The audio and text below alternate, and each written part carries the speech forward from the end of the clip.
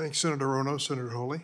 Thank you, Mr. Chairman. Director Wray, thank you for being here. I noticed with interest in your written testimony that you said, and I'm quoting you now, the FBI uses all tools available at its disposal to combat domestic terrorism, which now apparently includes the crime of being Catholic. Let's talk a little bit about the FBI's egregious targeting of Catholic Americans. You have repeatedly been asked about the memo generated by the Richmond field office, we now know in collaboration with multiple other field offices, about recruiting sources in Catholic churches. You have repeatedly said that no human sources were approached. This is you on July the 12th in the House.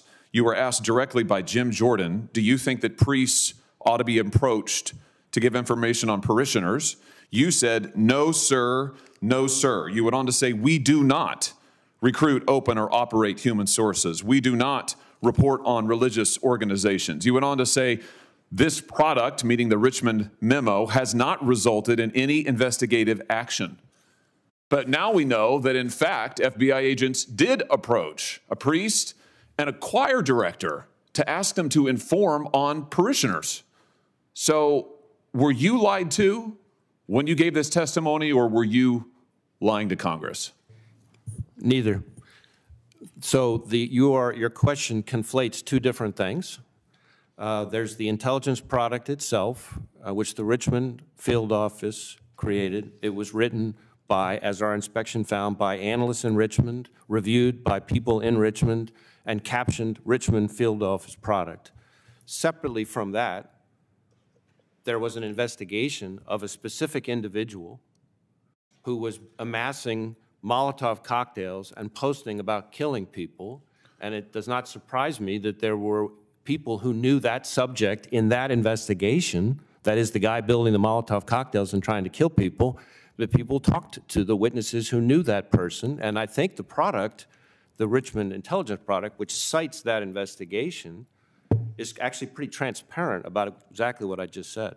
No, I don't think so at all. In fact, the only reason we know this is a whistleblower has come forward and told the House under oath that the FBI went and interviewed priests and choir directors in the Richmond area.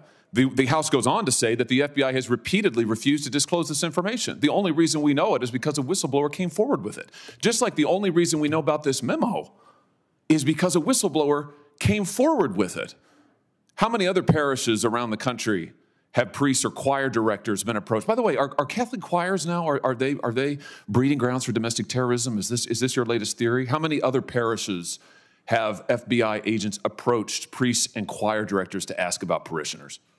Look, Senator, we do not and will not conduct investigations based on anybody's exercise of their constitutionally protected religion. You have done so, and your memo explicitly asks for it. Your memo labels traditional Catholics as racially and ethnically motivated violent extremists in need of investigation. You have a list of churches, a list in the memo. You've repeatedly said we don't target churches, we don't list churches. They're listed in the memo.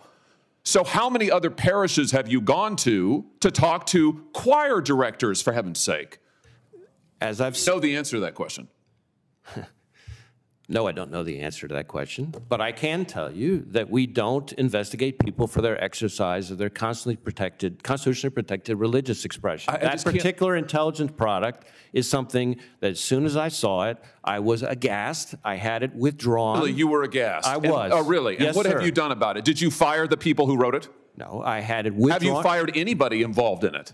Senator, if you would give me a chance to answer That's a yes or a no. It's not hard. Have you fired anyone involved in the writing of that outrageous memo, about which, frankly, you've repeatedly misled the public? Yes or no? The individuals involved in that product fired anyone?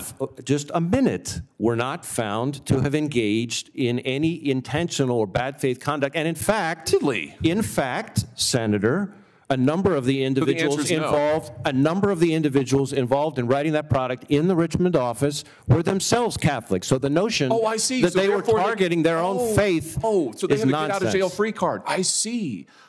So you're immune and they're immune. So we shouldn't ask questions about it. You haven't done a darn thing. You haven't fired anybody. In fact, what the House found is, what is it? You admonished them. They were admonished. and their respective supervisors were told to engage with the Human Resources Division to ensure that deficiencies are addressed. Oh, well, I feel much better. They've been sent to bed without food. Good heavens, Director. This is one of the most outrageous targetings. You have mobilized your division, the most powerful law enforcement division in the world, against traditionalist Catholics, whatever the heck that means, and you're just told us you have not fired a single person. I mean, here, it gets worse. Your Richmond field office, they thought there was nothing wrong with this. The House interviewed the head of the Richmond field office.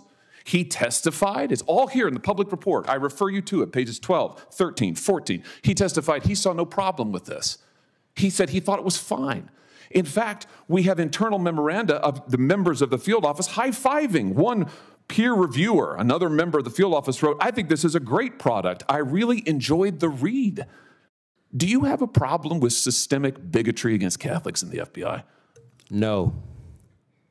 What are you going to do about this? Are you going to fire these people or not?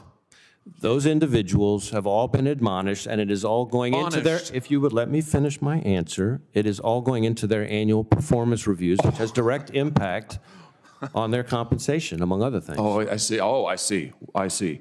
So the 60 million American Catholics who now learn that your FBI has recommended that priests be recruited as informants, your FBI has gone to priests, choir directors, but we're to feel better because you've admonished them for their wrongdoing. You, again, are conflating two different things. I'm not. I am taking your testimony where you said you do not. You said categorically, you said we do not go to priests and ask them about their parishioners. You said we do not. You didn't say we haven't. You didn't say we won't. You said we don't. As it turns out, you do. And you kept it from the public. You deliberately misled Congress about it. And the only reason we know about it is because a whistleblower came forward. I just fundamentally disagree with your characterization. Well, there's no characterization. The facts are the facts. And I fundamentally resent the fact that you have violated, if not the spirit, if not the letter, certainly the spirit of the First Amendment, and use your law enforcement agency against Catholics in this nation. Let me ask you about one